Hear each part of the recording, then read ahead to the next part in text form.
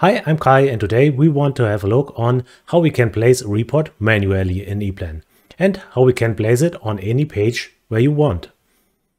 This solution can help, for example, your panel builder or your commissioning team when you provide some additional information for them, which helps them to do their job a little bit easier.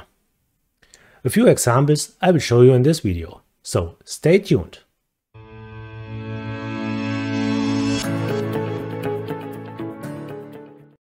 So in the first example, we want to place a small report for this cable here.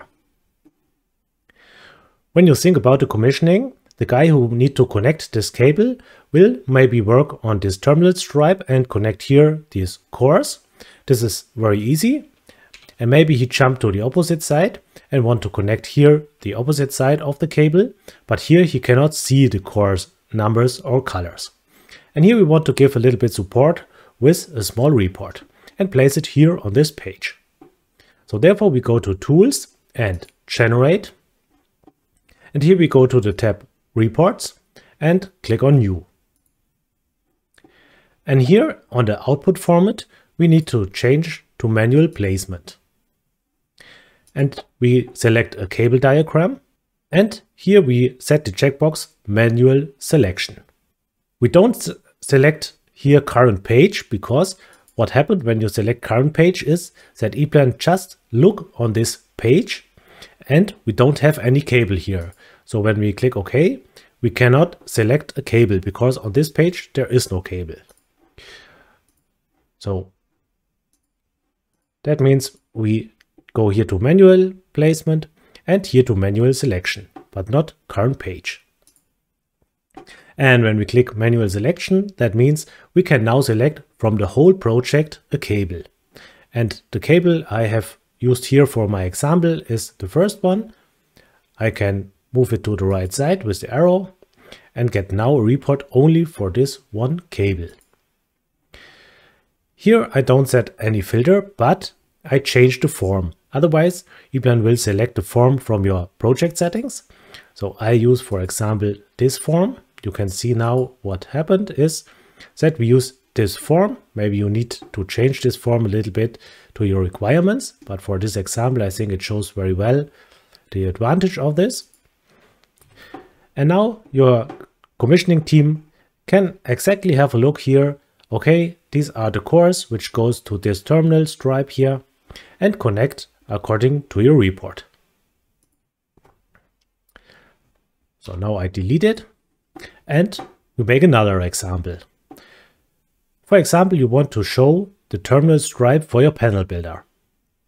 Maybe you have also a lack of skilled workers and the terminal stripes will be built by some untrained people and you want to support a little bit so that it's easier for them to build this terminal stripe. So therefore we go again to General Report, click on plus, and we change here to manual placement and look, for example, for a terminal lineup diagram. What you also can see is that depending on what kind of report you select, here you sometimes cannot activate current page or manual selection, and for others you can do it. So now I select current page and manual selection. What is basically not necessary because I have just one terminal stripe on this page. And now you can see that I just get this one here and select it and move to the right. Click OK. And here I select the F12002. And you can see a nice terminal line up diagram with graphics. And this supports now your panel builder because now also uneducated or untrained people can build this terminal stripe according to this part list. And the graphics also helps to make it on the right way. Do you use already such manual placements for reports to support others? Please leave a comment and give me some ideas for what you use this function. Thanks for watching this video. If you have further questions, please leave a comment below this video. Drop a like if you enjoyed and don't forget to subscribe and activate the notifications. Hope to see you in the next video, which I recommend you on the right side. Grow your EPLAN skills.